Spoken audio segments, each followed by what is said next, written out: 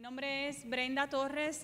Brenda Torres just recently joined as the new Executive Director of the San Juan Bay Story Program, and I'm here today to help moderate the discussion with our next speaker, who many of you already know. She's the EPA Region 2 Administrator.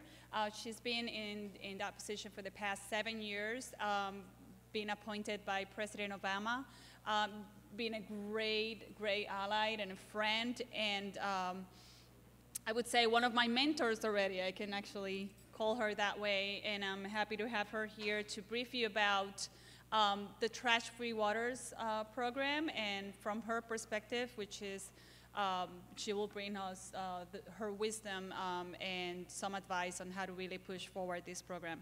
With you, Judith Enck. Good morning, everyone. Great to see you again. We're so excited to have Brenda Torres at the San Juan Bay Estuary Program. If you don't know about it, you should check it out because we stole Javier Laureano, who's now at EPA in New York. So I'd like to start with a true confession. Yesterday when I was speaking, I mentioned that we really have to maximize waste reduction, recycling, composting, and then small compliant landfills for things that you absolutely can't reduce, reuse, recycle, or compost. And I foolishly used as an example an old toothbrush. You can't recycle that. So a very nice woman today handed me a compostable toothbrush. Thank you very much. I stand corrected. And I learned that over 2 billion plastic toothbrushes end up in oceans and landfills every year. So this is now the premise of my remarks this morning. I'm going to talk to you about trash-free waters, also known by marine debris, gyres in the ocean. It's many plastics in the ocean, many different names, but by the end you'll get it. So once again, pull out your phones and follow us on Twitter. I also want to make a pitch that you all stay till the end of the day today. I know our friends from U.S. Virgin Islands need to catch an early flight, so you're excused. Thank you for coming all this way. But local folks, the end of the day is really important, and we have a fantastic keynote speaker at the end, Felix Aponte. So if you need to pick up your kids, go get them, bring them back. If it's your turn to cook dinner, you're all having cereal tonight, but come back, and if you have friends that have not been here all day, text them and tell them to come here this afternoon. So, as Brenda said, I'm the regional administrator for EPA. It's been an honor to be at EPA for the last 7 years, working for President Obama. Really good guy. We're going to miss him.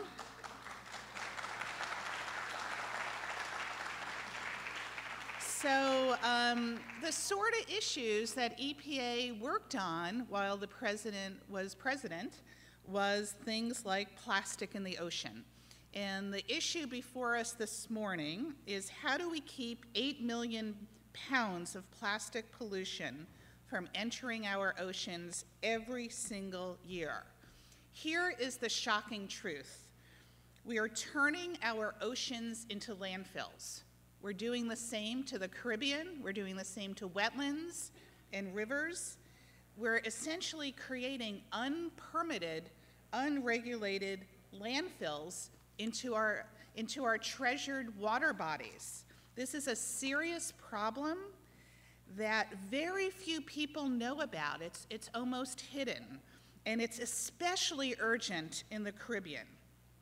So here's what you and policymakers need to know. When I first started looking at this issue, I thought, oh, cruise ships were dumping plastic into the ocean. Well, that may happen, unfortunately, but in fact, 80% of trash in the ocean comes from the land. It's not dumped from boats. It is litter that comes off our streets. It's material that passes through sewage treatment plants, and 80% of the trash in the ocean is plastic. You know that plastics do not easily break down in the aquatic environment. They often contain additives, including flame retardants, plasticizers, antimicrobials, and all of that material can leach into the water. As it travels from water body to water body, plastics sometimes pick up pollutants, such as PCBs, heavy metals, and pathogens. The pollutants are hitchhikers on the little bits of plastic. So we need a lot more research on how plastic may affect fish and how it may affect people that consume fish.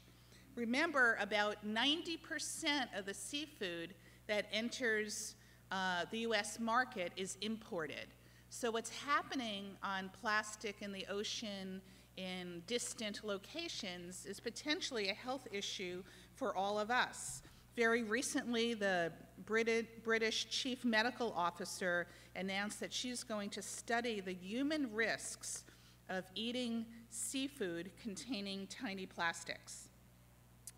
Now, how long plastics remain in the aquatic environment depends on a couple things. What kind of plastic is it?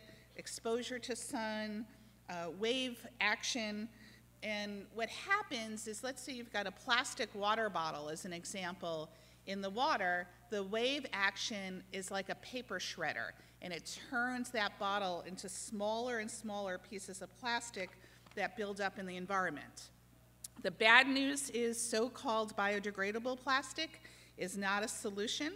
The United Nations has reported that the use of biodegradable plastic will not reduce the amount of plastics in our waterways, because these plastics do not easily break down in the ambient ocean water. Now, here's the real challenge. Plastic production in the United States, on average, has grown about 8% a year since 1940. And in the past 50 years, plastic use has increased 20% worldwide. So that's a little bit of a problem. And over a third of the plastic litter found within 30 miles of a watershed will find its way into the ocean. So it's not just right on the beach, it's things that swept through the watershed. So if you remember one thing I share with you today, one fact, I want you to remember this and I want you to act on it. By 2025, for every 3 pounds of fish in the ocean, there will be 1 pound of plastic. Isn't that amazing? For every 3 pounds of fish in the ocean, there is projected to be one pound of plastic. The United Nations has said that over 663 species have been impacted by plastic pollution. Fish, coral, and seabirds often mistake plastic for food and eat it. Sewage treatment plants are a large source of microbead pollution because those of you who are familiar with sewage treatment plants, they're not designed to remove little tiny bits of plastic from the waste stream. Those little, like, size of the grain of sand, they're going to shoot right through the sewage treatment plant and into receiving waters.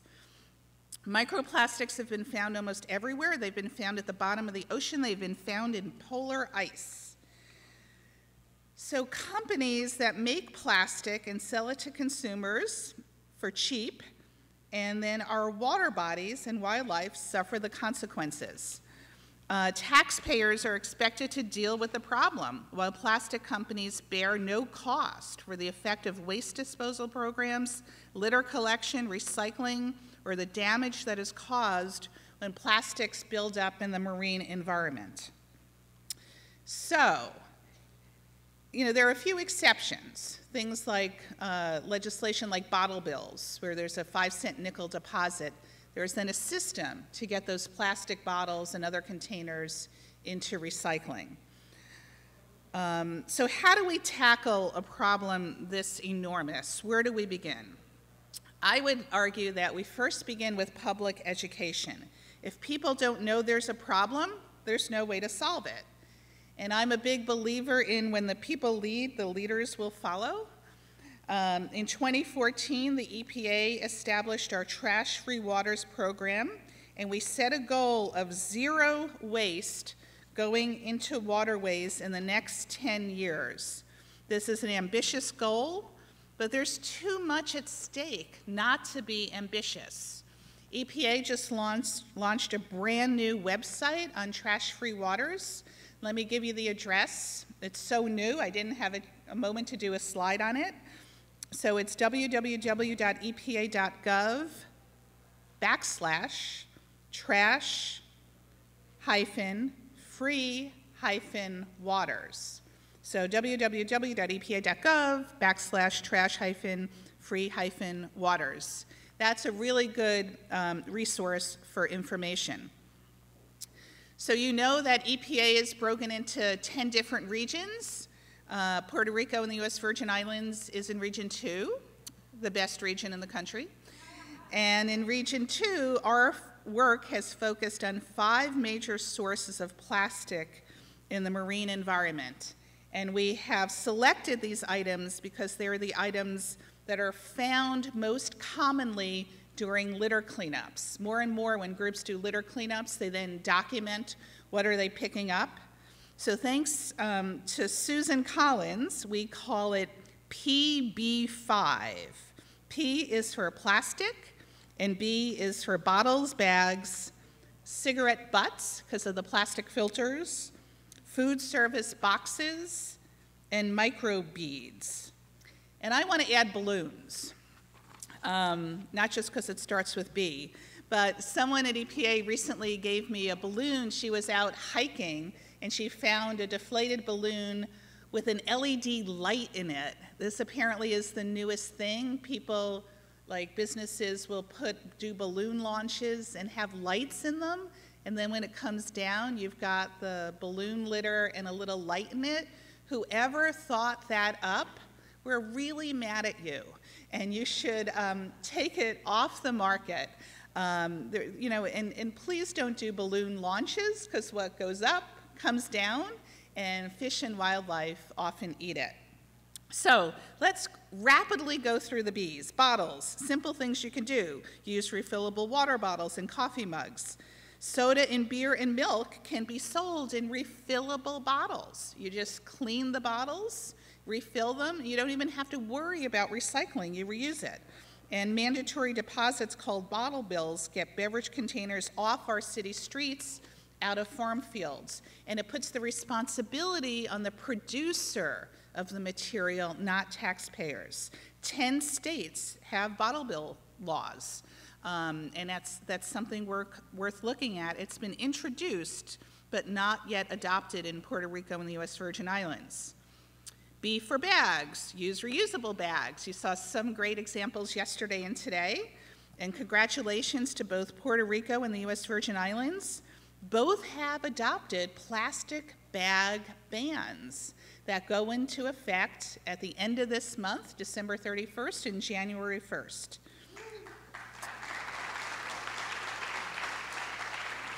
So great work, both of these legislatures and both of these governors. But again, when the people lead, the leaders will follow. We know this happened because of the people. Cigarette butts, what can you do? Quit smoking, all right? That's a good first step. We're actually working with the American Lung Association to support not smoking, because then we don't have all those darn butts all over the beach. Make your schools smoke-free. The Obama administration just announced that all public housing will soon be smoke-free. But if people, and I'm not mocking people who are addicted to tobacco. It is an addiction. It's really hard to quit, and I really admire people who have quit. So in the meantime, make sure your butts make it to the cigarette butt receptacles. And if they're not outside your business or your school, add them there. Okay, food service boxes. What can you do? Bring your own reusable containers. So think about this. A typical person goes out for lunch.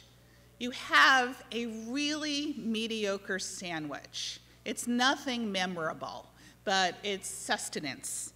So it takes you about 10 minutes to eat the mediocre sandwich, but the plastic packaging will last decades or even longer. It's not just the box that your sad, sad sandwich came in, but it's the plastic utensils, the condiment packaging, the plastic bag, all for one bad sandwich. So there are more and more businesses that allow you to bring your own containers with you. If you're eating on site, use reusable dishes. Microbeads, there's some good news there. President Obama signed the Microbead-Free Waters Act into law in December of 2015. This law will prohibit the sale of personal care products containing plastic microbeads by July 2018. So these are the things like little pieces of plastic in face scrubs and toothpaste. Who knew there were little pieces of plastic in our toothpaste? So what you can do before this law takes effect in 2018 is read the ingredients carefully. If you see polyethylene or polypropylene, that means that product contains microbeads.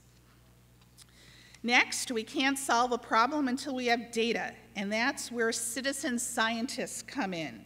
Using trawls, citizens and researchers gather all sorts of plastic in our water body. I'm really happy that EPA's office here in Puerto Rico is launching a new citizen science trawl project early next year, working closely with the San Juan Bay Estuary Program. EPA will train people on sampling techniques, and if you want more information on that, you can contact my EPA colleague Rachel Graham or Brenda Torres, who is right here, and I have permission to give you Brenda's phone number. It's 787-725-8165 or btorres@estuario.org. So if you want to jump in on citizen science, we're all ready to go in January. The San Juan Bay Estuary is the only tropical estuary in EPA's National Estuary Programs. And this is a really important estuary that connects the San Jose Lagoon. We work a lot on dredging the Caño Martin Peña Channel, which is clogged with debris. The Caño Martin Peña community is a great place to launch a comprehensive trash-free waters project here in San Juan. So we're really excited to get that work going. What else is next? Well, we can't solve this problem with litter cleanups. There's just too much material. And we love recycling and composting, but recycling and composting won't fix this massive problem. We need to change what is done upstream by changing how we design, manufacture, and use products and packaging. It's all about source reduction. It's not about recycling. It's about source reduction, producing less, saving natural resources and energy, and preventing plastic pollution from entering our treasured water bodies. So here's what you can do. First, work with local businesses to reduce or completely eliminate the use of plastic bags and single-use plastic packaging. Second, I would organize a movie screening of the great movie called Bag It at local schools in your community. Who here has seen the movie Bag It? Okay, a couple people. It's really wonderful, and it's a great way to educate people, especially with the plastic bag ban coming in Puerto Rico and the U.S. Virgin Islands. Another idea is stop using plastic straws. The New York City public school system has largely stopped using straws since the 80s to save money, and other schools and restaurants can do the same thing by eliminating plastic straws and saving a little money at the same time. So you all have other ideas. You have great ideas. EPA wants to hear about them. This is a serious issue. This is a marriage of solid waste issues with water quality issues. We need every community and every business to take on this issue. We need you to educate. We need you to advocate because time is not on our side. Eleanor Roosevelt said, "You must do the thing you think you cannot do." And keeping 8 million pounds of plastic out of our oceans every year is a daunting task, but coming together at this conference puts each of you in a unique position to solve the problem. The marine environment in the Caribbean is just too important for us not to take on this issue in a very serious and very sustained way. Thank you.